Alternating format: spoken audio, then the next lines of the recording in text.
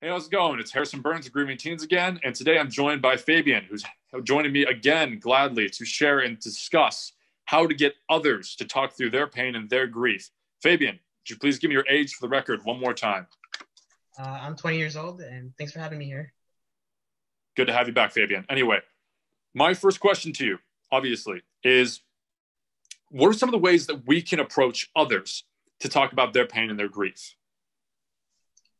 I think one of the ways that you can approach others to help them deal with their grief is, just to let them know that you're there for them, because that can really open, that opens up an opportunity for them to, just feel like we can have someone to talk to.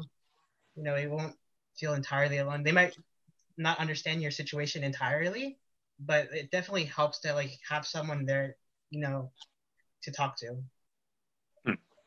I agree. In your experience, does it help to show a certain inherent amount of vulnerability within a conversation and when you're approaching somebody in order to kind of help them open up? Like, for example, would be, hey, I understand what you're going through. I've been right there too. Might not be able to empathize, but I can sympathize with you. Does it help to kind of show that vulnerability? Yeah, it definitely does. I think, in my opinion, it definitely makes you feel like you're getting some amount of support, despite the fact that they might not understand your situation. But, any kind of support that you can get from anyone is usually pretty helpful, like, even if they might not understand your, situation. I agree wholeheartedly with that. How do you think that you can be a friend to somebody in grief, going through something difficult at the time? Just be open. Just be open to listen to them and just hear them out. Like, again, even if you don't understand their problem entirely, just knowing that you're there for them helps a lot, and it doesn't make you feel as alone in the world, when you're dealing with something. Just being present sometimes is enough. Yeah, honestly, it's better than being alone when you're dealing with something really rough. Yeah, I mean, humans inherently are social creatures, so I get that aspect a lot.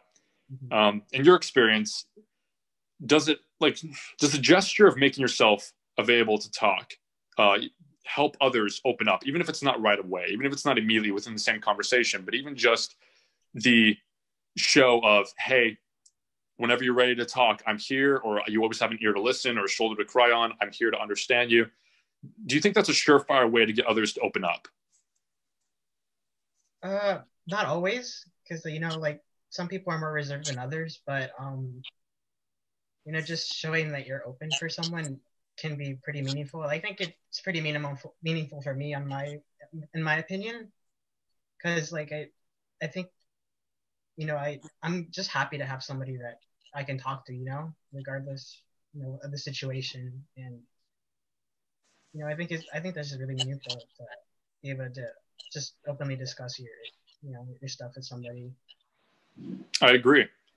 What are some of the ways in which you yourself have helped others, or even yourself, through grief? The methods that you use. Do you keep a journal? Do you write, read? What are some of the catharsis that you utilize in order to move past the pain, or at least move forward with it and help alleviate stress along the way?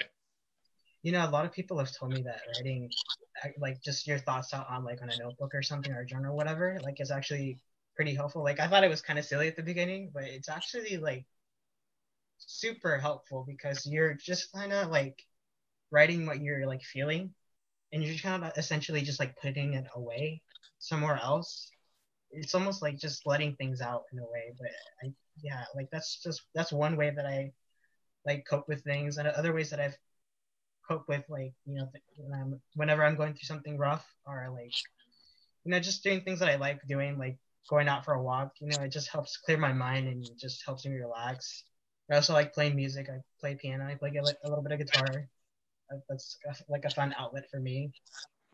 It's Yeah, music can be a great help in times of strife. I know, because I play piano as well, so nice. I know.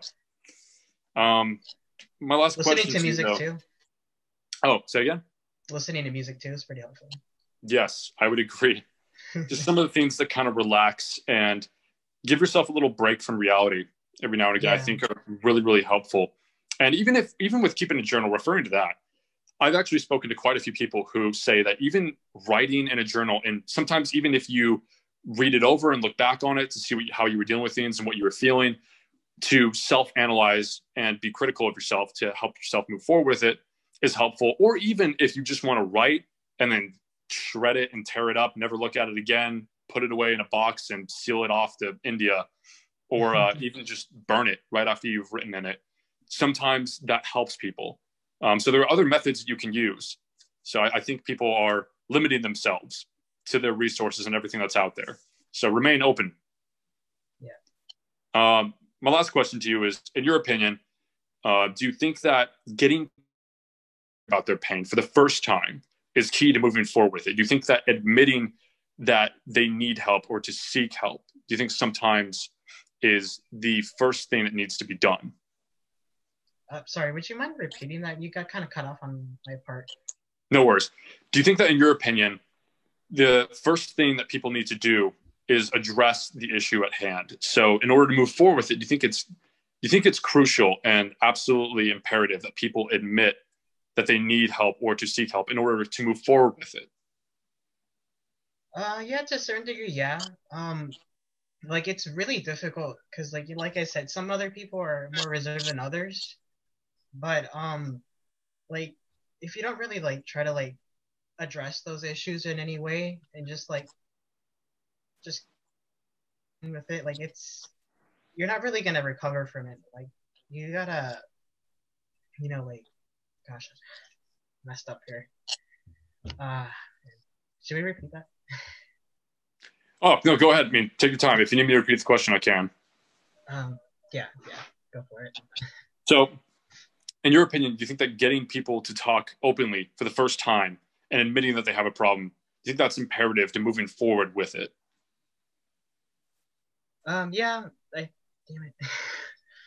Oh man, I think I kind of need a moment to think about that one because that one's a really good question though. That one's pretty deep. Yeah, it's a deep thinking question because it brings about someone's inherent perspective as to what's really important when you address an issue. I think that's personally, for at least for me, the way that I view it is until you address the problem at hand, until you admit that there's an elephant in the room that nobody wants to talk about, but it's there. I don't think people really have the option to move forward with it. They have to be communicative with others. They have to be open. Otherwise, when you shut yourself off or you internalize too much, inevitably it will come out and it'll bite you in the ass. So Gotcha. Yeah, that's what I meant to say, but like I got like all jumbled up. it's okay. Sometimes, like I said, this is a discussion between you and Yeah. I. So sometimes it helps to share perspectives so that people understand. Because a lot of the time, getting more than one opinion on something, especially if it's a personal issue that you need a resolution to, sometimes it helps to talk to others about it instead of just, like I said, internalizing everything and keeping it within. Because if it's never out in the open, and this goes with anything, an idea, something creative you want to do, a project you want to work on, anything at all, if you don't get it out there in the open, you will never know how amazing it could be, how fast it could be resolved if it's a problem, or the ways and the methods other people use in order to address said issue. Does that make sense? Yeah, that makes sense. Yeah, but that's essentially all we have. Fabian, I appreciate your time and I appreciate your input on this matter. It was a great discussion. Thank you. Mm-hmm. Good to be here. Thanks. Yeah, likewise. Take care. All right, you too.